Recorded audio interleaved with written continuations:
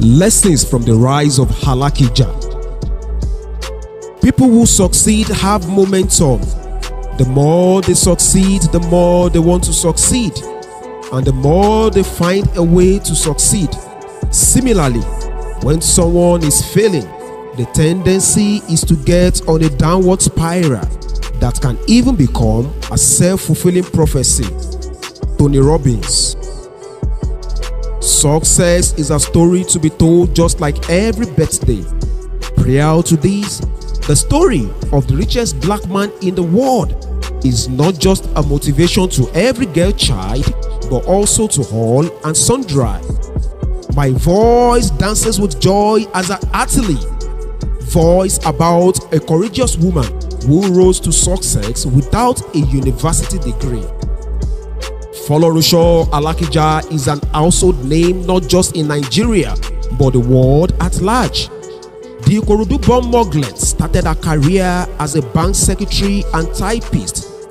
The serial entrepreneur in an Instagram post said, "My desire was to study law, but my daddy did not believe in investing in girls at that time.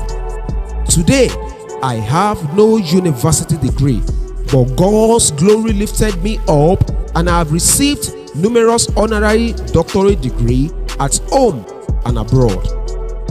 As the 8th child of the 52 children, she found her way to be a world millionaire with consistency and resilience. The billionaire later went into the fashion business called Supreme Stitches, which was later named Rose of Sharon House of Fashion. Folorunso was born on the 15th of July 1951 to the family of Chief L.A. Ogbara in Ikorodu, Lagos State. She had her basic education at Our Lady of Apostle, Lagos, Nigeria, from year 1955 through 1958. At a tender age of 7, she traveled to the United Kingdom to continue her basic studies at the Nobel School for Girls in Afrodunus Hall in Llangrydre, Wales, between the years of 1959 through 1963. On the accomplishment of her basic studies, she attended Muslim High School in Shagamu, Ogun State, Nigeria. She later returned to England to study secretarial studies at Pitman Central College, London. Alakija applied for the allocation of an oil prospecting license (OPL) in 1993. The license for exploration of oil on a 617,000 acres block, currently referred to as OPL 216, was granted to Fanfare Limited, Alakija establishment.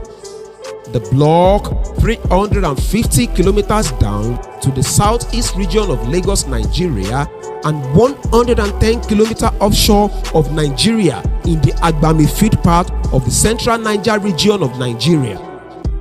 In September 1996, she put pen on paper by signing a partnership deal with Star Deep Water Petroleum Limited, a fully subsidiary owned of May of Texaco, and appointed the company as the technical assistant for the exploration of the license, transferring 40% of her 100% stake to Star Deep.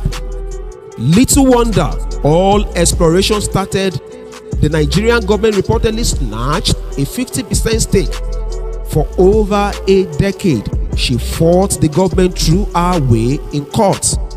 The Nigerian government argued that if Alakija and family were allowed to retain their block, they stood to be making a whopping sum of money, estimated to be a figure of $10 million daily.